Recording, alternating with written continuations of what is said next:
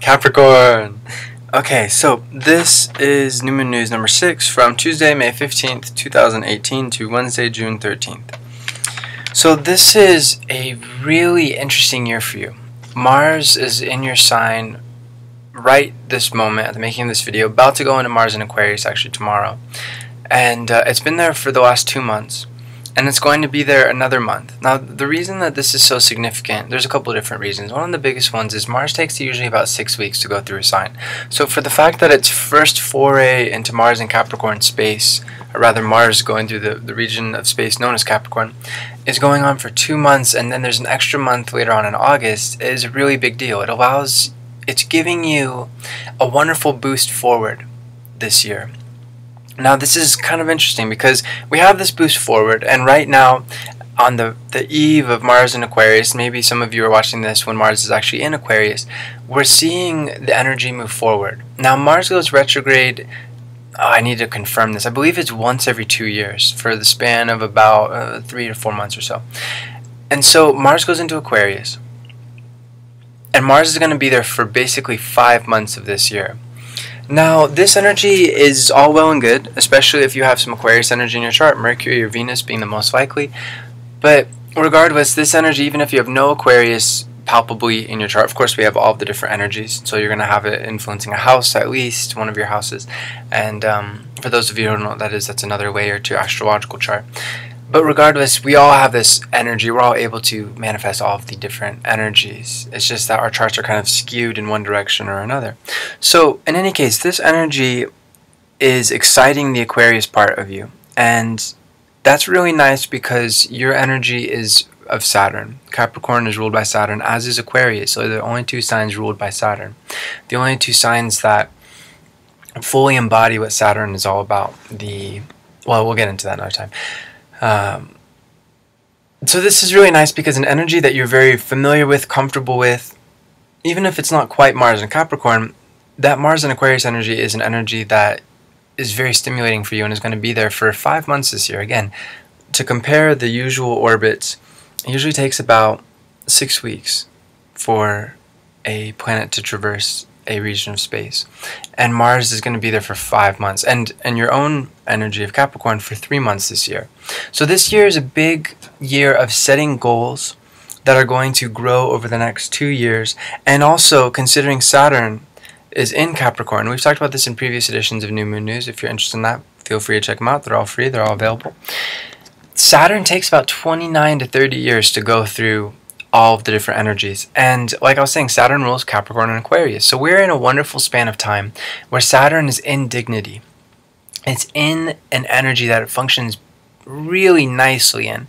Now, as always, I want to caution against energy hierarchy. There's no such thing as one energy being better than another, and each energy, even if it's in detriment or very challenging, has its beauties to offer that even energies that are in dignity can't offer. However, that all being said, so that's all good to keep in mind, but Saturn is in a region of space and will continue to be in this region and also the next region of space of Aquarius for the next 5 years, basically, until June 2023? Maybe 22, so maybe it's more like 4 years. But regardless, we're looking at a long period of time in which Saturn is very comfortable. And so what does this mean for us here on Earth in general? It means that the entire world is becoming more orderly, more productive. Now, I know that there might be certain elements of this that is certainly not the case, but then we have other energies that are at play, that are factors. But however, from the big perspective, from the macrocosmic view, Saturn is starting to order everything. It's starting to say, okay, this is how we become productive. We need to get rid of waste. We need to focus on what functions. We need to let go of what doesn't function. And this is going from the microcosmic view of the individual to the macrocosmic of our entire planet. And this is the beginning of this cycle. This only began December 21st, 20th, something like that, of 2017, when Saturn entered Capricorn. So we've only been at this for just about 6 months or so. From the vantage point of the outer planets, Saturn included, that's not a lot of time. And so this is really exciting for you because Saturn's in Capricorn. We've talked about that in previous editions, so feel free to check that out. But also Mars is in Capricorn. Both these energies function really nicely in a lot of ways. Mars in Capricorn is exalted. Saturn in Capricorn is in dignity. So these energies combined have been a wonderful time. The last 2 months, the last 2 lunar cycles have been a wonderful time of you going, okay, what do I wish to accomplish with my life? What do I need to do? What are the seeds that I'm planting that are going to grow over the next 2 years, a Mars cycle until Mars is back in Capricorn, and over the next 30 years when Saturn is back in Capricorn? That's a huge. Those seeds that you're planting are gonna build buildings, gonna build huge architectural expanses. It's phenomenal at what you're planting right now. It requires patience, however, and it requires seeing the long term and being optimistic about it. Now, you don't have to be foolishly optimistic. It's not good to be that optimistic. It's good to balance it out with pragmatism and realism and going, as well as, However, we are looking at the long term here, and that's where that Aquarius energy comes in really nicely here, that 5 months of Mars in Aquarius. Because basically, so Mars is in Capricorn, it's conjunct your Sun, or it's near your Sun energy, and perhaps you have Mercury, Venus, or however, whatever else, any other Capricorn energy you have. Saturn is also there. So Saturn is giving you pressure, Mars is giving you impetus, it's giving you motion forward, it's giving you initiative. Now again, we're looking at the beginning of a marathon though. Mars is all about the sprint, but Saturn's saying, no. Look at the entire race. Look at the huge expanse. If you sprint, you're going to run out of resources. You're going to run out of steam. You're going to run out. There will be scarcity to be able to accomplish your goal. And of course, scarcity in resources means not accomplishing the goal. So what's really nice about this Aquarius energy is it provides a little bit of that understanding of the big picture. And again, this is an energy that you're very familiar with. It's Saturn ruled. However, it is a little bit strange. Even if you have Mercury in Aquarius or Venus or Mars or in Aquarius or whatever else, it is an energy that as a Capricorn you can appreciate, but it is a little bit challenging too.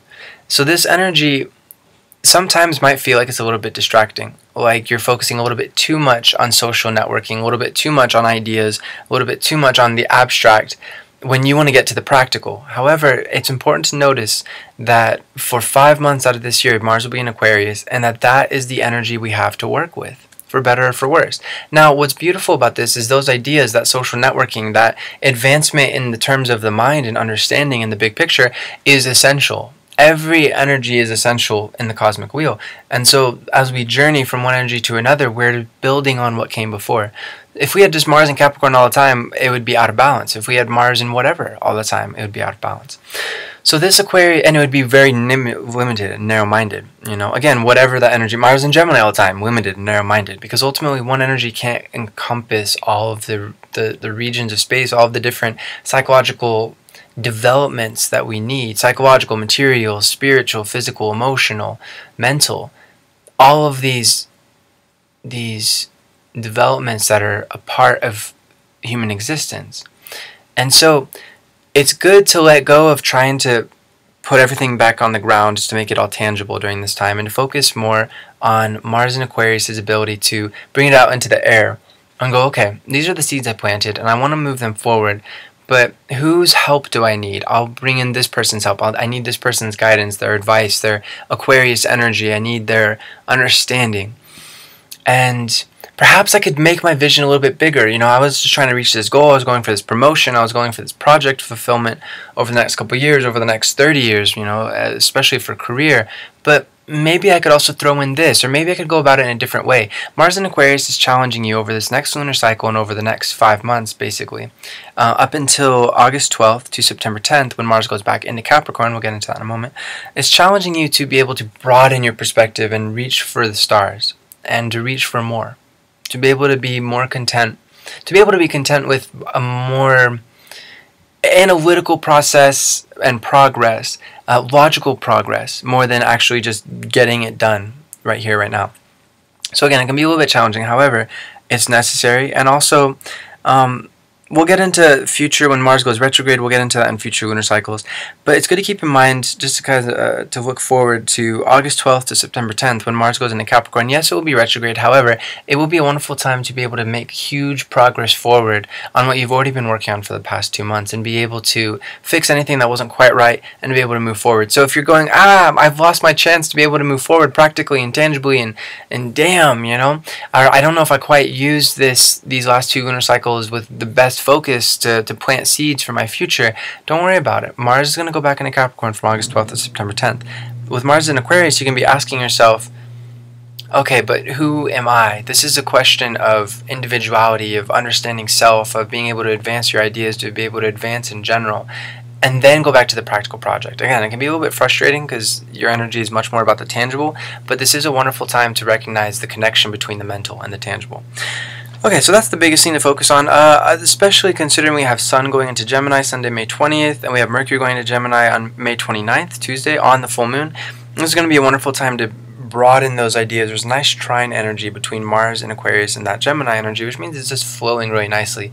You'll be able to communicate your ideas with others. You'll be able to listen effectively with others, especially Capricorn is a very patient energy in many ways, or at least of the higher order Capricorn. Again, we all have our shadow selves we struggle with, but Capricorn at its best is able to very much be patient and to listen very effectively and to understand when they don't know something, when they could really use some assistance, some information. So this is a wonderful time. Seek some help, seek some insight into what you're seeking to understand, and be open to understanding things that you didn't even realize you didn't understand. That's something we all need to do, but especially for Capricorn, that can be really important because you can get stuck a little bit in a rut and a focus, especially with Mars and Saturn in Capricorn recently, and of course Saturn's still in Capricorn for the next 2 years, of being so focused on the goal that you miss out on, well, hold on, I need to be taking care of myself, and hold on, is this really the goal that I need to do, or is this what I want to do? Am I doing this because of other people's opinions or status, or trying to reach a certain pay grade? All that stuff can be well and good. However, what's the cost? Time, energy, and emotion.